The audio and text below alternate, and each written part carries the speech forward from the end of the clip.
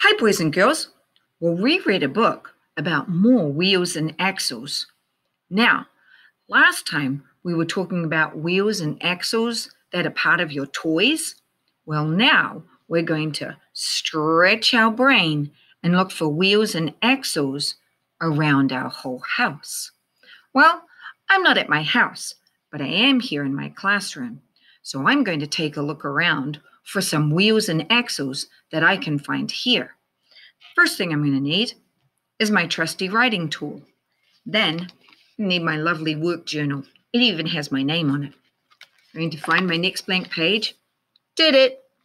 And I'm going to turn it into 4 sections so I can find 4 wheels and axles around my house.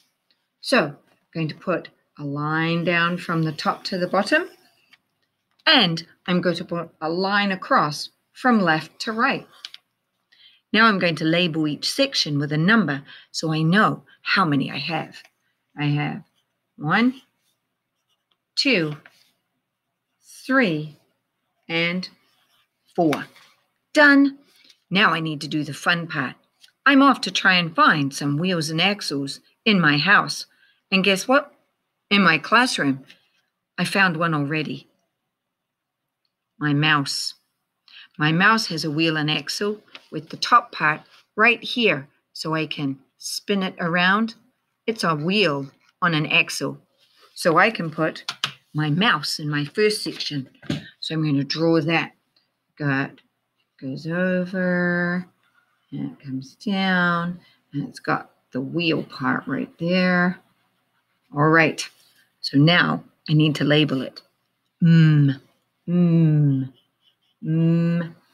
Ow. OU says ow in this case. Ow. S. And I can't end the word with an S like that. I need to put an E on the end. And I just did my first one. Now I need to find some more wheel and axles. And guess what? I see one already. My tape dispenser is a wheel and axle. It's right here. So when I pull the tape, the wheel part spins on the axle and I can get the tape. So I have wheel and axle in my sellotape dispenser. So I could draw this one in my journal. I also have a wheel and axle in my tape measure. When I pull out the tape, inside the wheel and axle is turning in here. So I can pull out the tape. And when I let it go, slides right back in again. So that's got a wheel and axle in it. Bet you could find a tool like that in your house. Then another wheel and axle I found is the gears of my clock. As I spin the hand around, you can see the gears turning inside there. That works on a wheel and axle. So if you have a clock or an analog watch, it has gears inside it. That's a wheel and axle.